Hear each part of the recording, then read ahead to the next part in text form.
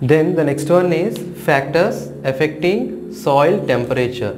So in the previous class I had discussed the importance of soil temperature. Now let us see the factors affecting soil temperature. Here we are having two factors. The first one is meteorological factors.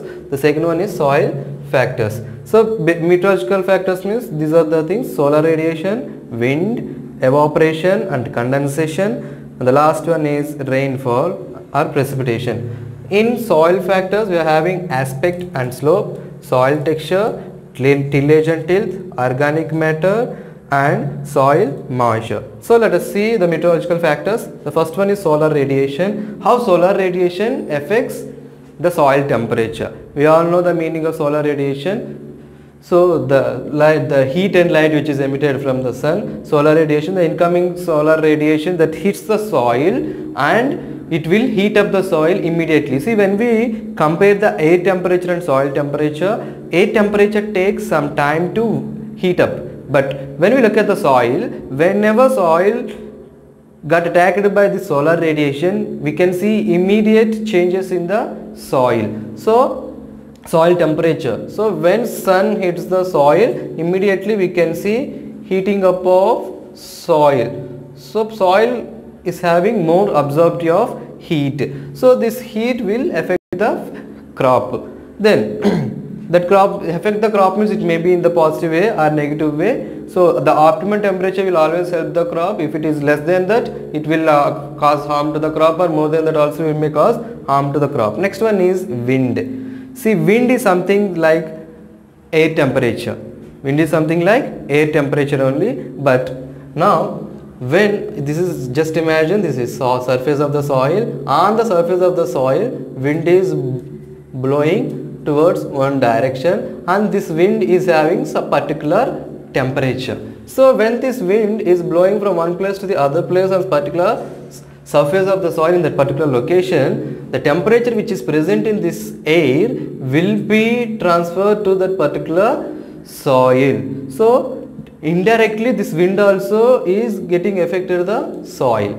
So this is about wind factor. Then next one is evaporation and condensation. You know the meaning of evaporation. Evaporation means loss of water from the surface of the soil is called evaporation.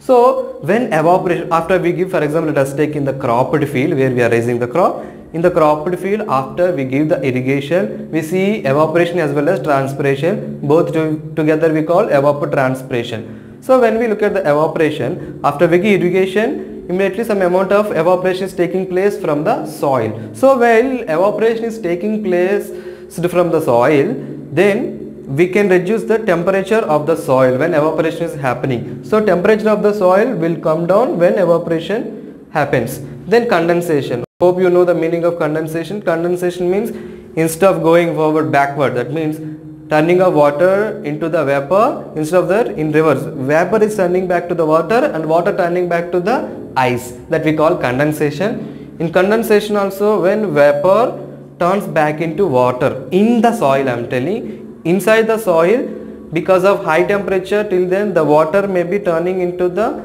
vapor, but because of low temperature or because of no escape of vapor from outside the soil, again that vapor will get stick into the another soil particle, and as time passes that those water molecules join together again and they will form again water back. That we call condensation. This is all about when temperature increases, condensation increases. So when temperature increases, condensation will happen in the soil. Then next one is rainfall. The other name of rainfall is precipitation. I'll explain when that particular topic comes what's the difference between the precipitation and rainfall. So actually we call precipitation for all the in the precipitation only the subdivided into different types. So among them one is rainfall. So you all know the meaning of rainfall. So based on the water droplet it will be. So when that particular rain droplet or water droplet is having that particular temperature, the same temperature when it falls on the soil temperature also will get affected, because most of the rains will be cool, but during the summer season or in the warm climate regions, the rain droplet temperature may be varied, it may be little warm. That warmness which is present in the rain water droplet, when it hits the ground and when it go into the ground, infiltration and when it go into the ground, the soil temperature can be changed by this rainfall water. So these are the 4 factors which are affecting the soil temperature. These all together we call meteorological factors. Next, let us see soil factor. Soil factor, the first one is aspect and slope. Aspect and slope means at what level the slope is, in what angle the slope is and all. So for example, let us take the slope may be some 40 degrees slant. Let us take example, I am telling 40 degrees slant. So here when we look at the sun insolation or the sun rays which are striking on the surface of the soil, at what angle are they striking? Are they striking in the southern angle or northern angle? If they are striking to the southern angle, then they will be striking into one direction. If they are striking into the northern angle, they will be striking the other side of the mountain. Let us take this as a mountain. And when the sunshine rays are striking one side or one direction, that may be southern side, and sometimes sun may strike in northern side. When northern side sun rays are striking, this side alone the temperature of the soil will increase, but the other side sun rays cannot hit. So this side soil temperature will be less, but this side soil temperature will be very high. In other case, when sun hits the mountain, the southern side, then this side temperature will be high and this side temperature will be less. For example, cause I am telling, but when we come to the larger area, it will be varied based on the sunshine comes, the direction and also the slope of the land and all. So this is another factor which causes soil temperature. Then soil texture. In soil texture, we see different types of soils are there. Sandy soil is there, clay soil is there, silt soil is there. Which soil absorbs more heat? So always remember, black body absorbs more heat and light body absorbs less heat. Reflection will be very high in light body. So but when it comes to the temperature, in light soils, always remember, light soils heats up very quickly and cools down very quickly. But when it comes to the black soil absorbs the heat and it cools down very slowly. So that is the difference between the light soil and black soil. So here in soil texture, based on the texture, it will be varied, and the color of the texture, the soil will be varied based accordingly. Soil temperature will be. Then the next one is tillage and tilt. You know the meaning of tillage and tilt? Hope so. The meaning of tillage is the mechanical manipulation of soil is called tillage, and tilt means the end product of tillage. That means we are bringing. How can we know that particular soil is done? The tillage means the equal proportion of macropores and micropores. 50% macropores should be, 50% micropores should be. So when we have equal proportion, then that soil is well tilled. That we call tilt. When we have 50% macropores, 50% micropores in equal proportion, that we call tilt. The soil is at tilt condition. So tillage and tilt, how it affects? For example, after I plow the field, so soil particles will be get loosened. That's the reason why we are going for plowing, one of the reason. So when solar radiation comes and hits the soil particle, what will happen? This particular soil particles will get heats up wherever they are exposing to the sunlight, the particles which all are exposing to the sunlight. But we have loosened the soil already. So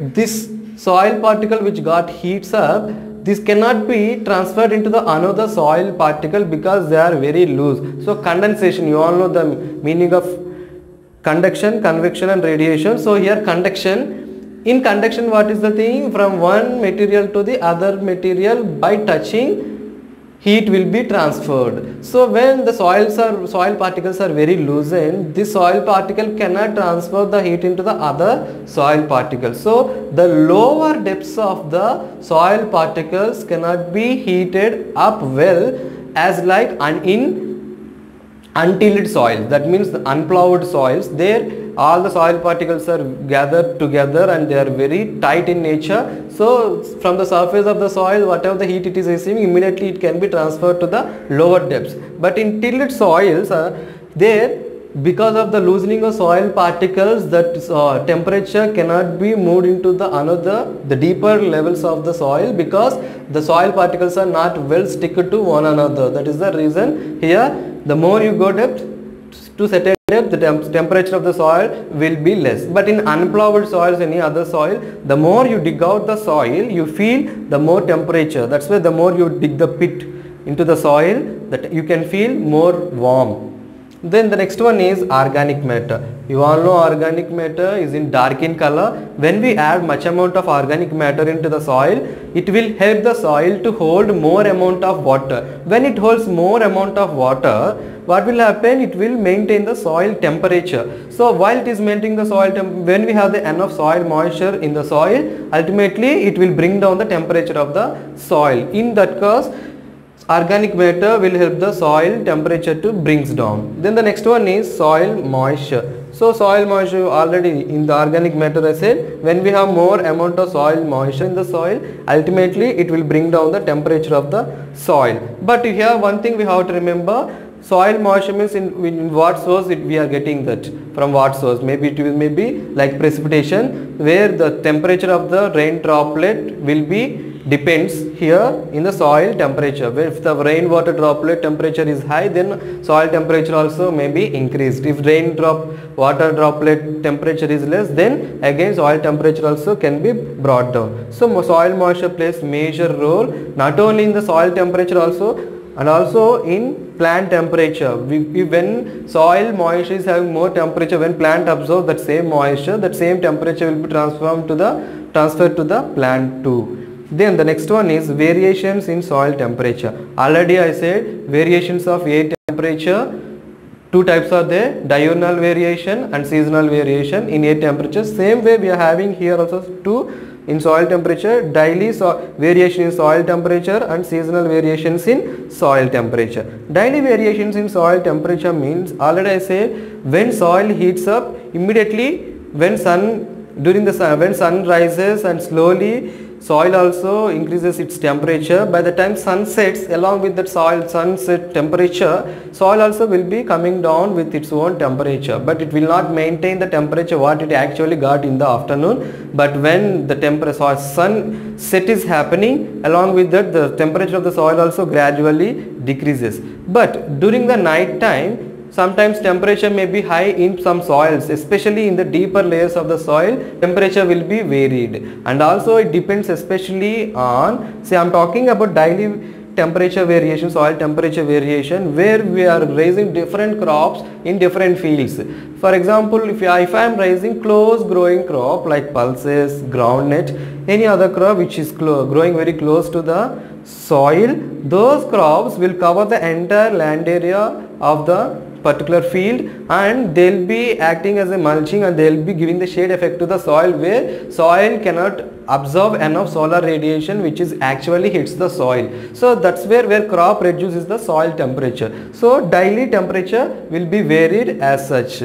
But if some crops will be there where they are very broad spaced like cotton and maize or sorghum, which are little broad spaced crops, where temperature raises, and when solar radiation is high, some amount of solar radiation can easily hit directly into the ground and temperature can be increased. So likewise daily temperature will change based on the crop. And also not only that, based on the daytime and night time, in particular during summer season again temperature will be varied, during winter season temperature will be there varied, that we discuss in seasonal soil temperature variation. So in daily temperature variation, from the crop to crop it will be varied, and also from soil to soil it will be varied, and also in that particular day how much temperature actually given into the soil from the sun, that also will be depend. So every day variation we find the one maximum temperature and one minimum soil temperature. The soil temperature we measure by using the instrument called soil thermometer. We'll be having three types of thermometers based on the depth. Not only three, how much depth you want, you can have that. Accordingly you can insert the soil thermometer into the soil and we can get the temperature of the soil. So soil thermometer is the instrument that we use to measure soil temperature. Then the next one is seasonal variation. Meaning of seasonal variation, you all know that the air temperature what we studied, same thing here also. based on the season, soil temperature will be varied. During the winter season, soil heats up slowly because of the less incoming solar radiation temperature, and during summer season, incoming solar radiation power is high. So during summer season, soil temperature will be little high. But in rainy season, soil temperature will be less because often we get rains and the rainwater will bring down the temperature of the soil. But though sometimes rain may not happen, but still the rain moisture, whatever the rain comes so far, that moisture will be remained in the soil, that will remain the soil temperature as such. Sometimes it may rise, but again when rain comes, again it will fall down. So seasonal temperature variation also will be there because of different temperatures. So these are the things which we have to discuss in the soil temperature. So in this lecture we have seen factors which are affecting soil temperature, from which meteorological factors and soil factors. Apart from that, we have seen variations in soil temperature. First one is daily variation, second one is seasonal variation. In the last class we have seen the importance of soil temperature. So these are the things we have to learn from soil temperature. Thank you.